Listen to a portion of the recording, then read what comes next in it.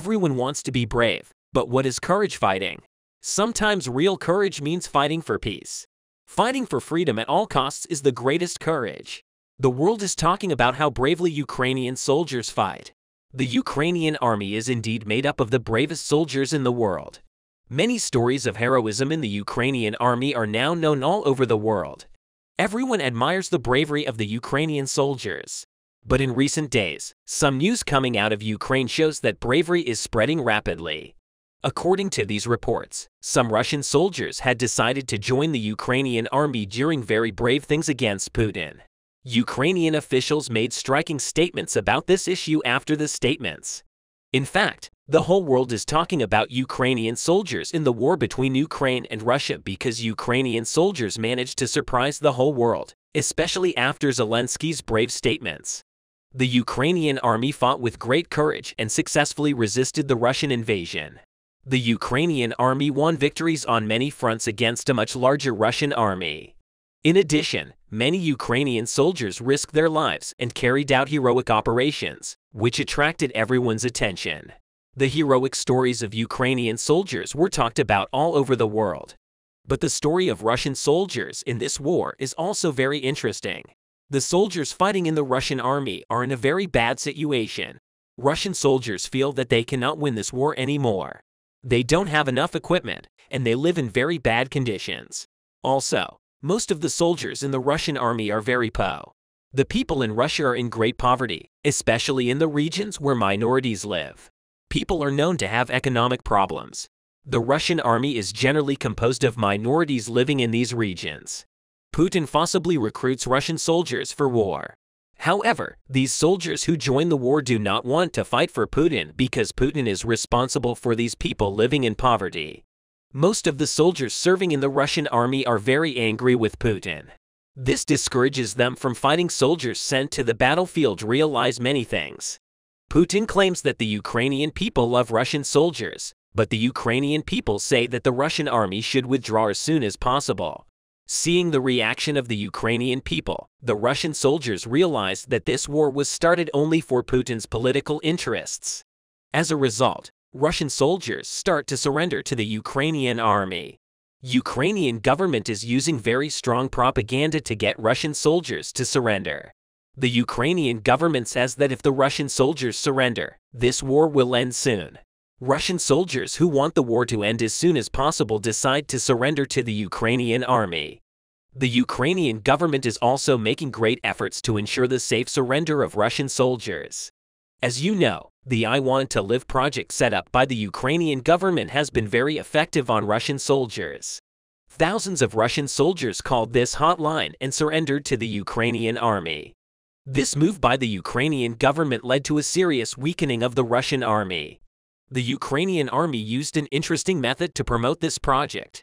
Special drones owned by the Ukrainian army carried the brochure of these projects to the battlefield.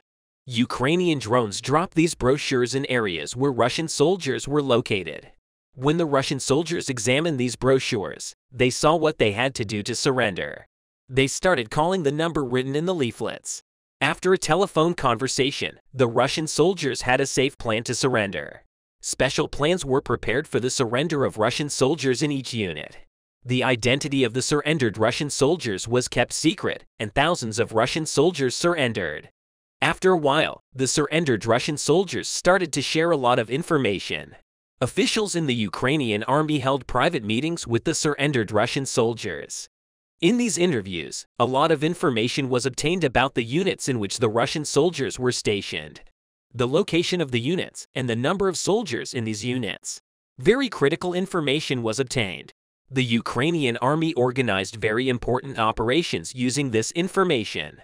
It was a nightmare for Putin that Russian soldiers gave information to the Ukrainian army. Putin failed to prevent it. However, according to Ukrainian media reports, there is much worse development for Putin. Former movie actor Vitaly Matvienko, the spokesperson of the I Want to Live project, made a very important statement on this issue.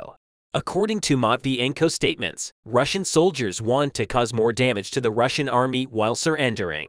For this, Russian soldiers have an interesting suggestion. Russian soldiers say that they want to bring ammunition and equipment when they surrender. Many Russian soldiers who surrendered to the Ukrainian army are now making moves in this regard. Before surrendering, Russian soldiers go to arms depots and try to seize the most important weapons. These weapons are then used by the Ukrainian army. As a result of this method, the Ukrainian army captured a large number of Russian weapons. Ukrainian army now has a very large stock of ammunition. The Russian army is running out of ammunition every day. The successful actions of the Ukrainian army against Russian ammunition depots are among the most important reasons for the Russian army's ammunition crisis. The surrender of Russian soldiers to the Ukrainian army taking ammunition and equipment is also causing great damage to the Russian army. Moreover, according to some reports in the Ukrainian press, some of the surrendered Russian soldiers are using a different method. Russian soldiers set fire to ammunition depots. In this way, many ammunition depots in the Russian army caught fire. Russian commanders are trying to come up with new plans to protect the ammunition. However, since many Russian soldiers have surrendered, the commanders in the Russian army cannot trust any soldier. Especially recently, the number of soldiers surrendering in the Russian army is increasing very rapidly. Battalion Matvienko touched on this issue in a statement and shared very important data.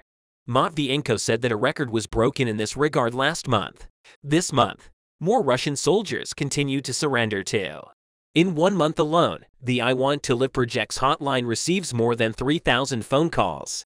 As a result of these calls, Russian soldiers surrender. The continued surrender of the Russian army soldiers is disrupting all of Putin's plans. Putin now realizes that the Russian army cannot win this war, but he does not want to withdraw from this war. If more Russian soldiers continue to surrender, Putin will be forced to withdraw from this war. This is what the Russian soldiers are aiming for by quitting the war. The Russian army began its operations to encircle the city from the north and the south. They advanced into Bohdunivka and Ivanovsky, where they came face to face with the Ukrainian defense units, to the minor surprise of the Ukrainian army. Ukrainian Special Forces units stationed in Bohdunivka and Ivanovsky.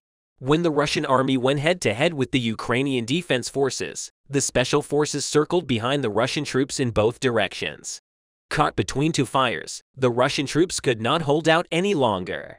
And the Ukrainian army killed about 2,500 Wagner fighters and soldiers of the regular armed forces of the Russian Federation.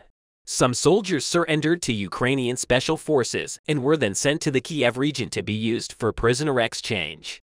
The conclusion of the operation of the Russian army in this way shows us that it is slowly losing its effectiveness in Bakhmut.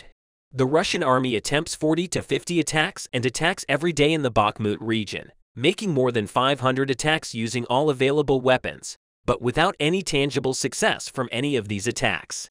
At the same time, the military-political leadership of the Russian Federation does not take into account significant personnel losses. Mobilized soldiers in some units of the Russian army largely refuse to participate in active military operations and carry out brutal reprisals against those who reject their commanders. In particular, they are thrown into pits to be subjected to physical and psychological pressure, and torture chambers are arranged for the most disobedient. The Russian army continues offensive operations in the direction of Lyman to reach the administrative border of the Luhansk region and is trying to push back the Ukrainian troops to the right bank of the Zdravets River on the Makivka-Torsk border. The Russian army has increased the use of operational, tactical, and army aviation to strike the positions of the armed forces of Ukraine. Additional air reconnaissance equipment was recorded for the redeployment of motorized rifle and artillery units. The personnel of the Bars detachment as well as for strengthening the grouping of the Russian occupation troops in the indicated direction. At the same time, according to Dodder, the Russian army stationed in the Kremenno enclave was demoralized and cancelled their vacation due to a possible attack by the armed forces of Ukraine. Also, the command of the Russian troops orders the recovery of ammunition in this direction. Russian troops in the Marinka and Avdiivka directions do not cease to try to seize control of the settlements. About 20 to 40 attack attempts are taking place in each of the indicated directions. In these attacks, the Russian army fires up to 200 cannons on average. After unsuccessful attempts to attack on the Volodar direction and in the Donetsk region, and after significant losses, the Russian army resorted to attacks on the positions of the Ukrainian troops near Vodiany, Volodar and Stepko. At the same time, as a result of significant losses among the personnel of the 155th and 40th Separate Marine Infantry Brigades during the fighting in the Volodar region. The mobilized soldiers and Wagner units were redeployed in the indicated direction. The army continues to bombard Ukrainian troops in the Zaporizhia and Kherson directions. Missile and bomb attacks were carried out in the region of the cities of Kherson and Zaporizhia. The Russian army has strengthened its forces and equipment in certain directions to prevent the attack of the Ukrainian armed forces. But no one is sure that Russia will be able to achieve success with these steps. Ukraine's latest assessment confirms experts' long-held predictions that Russia cannot currently conduct multiple offensive operations simultaneously. As Russia prepares to counterattack Ukraine to retake Russian-controlled areas, the bloody battle for the eastern Ukraine's industrial city of Bakhmut rages on. Russia has been massing troops in the region since the summer of 2022. The capture of the war-ravaged city will be Russia's first major victory on the battlefield in more than 6 months. At the same time, Russian troops are preparing to block Ukraine's advance in the Black Sea Peninsula of Crimea, which was illegally annexed by Russian President Vladimir Putin back in 2014. Russian forces are fortifying the region.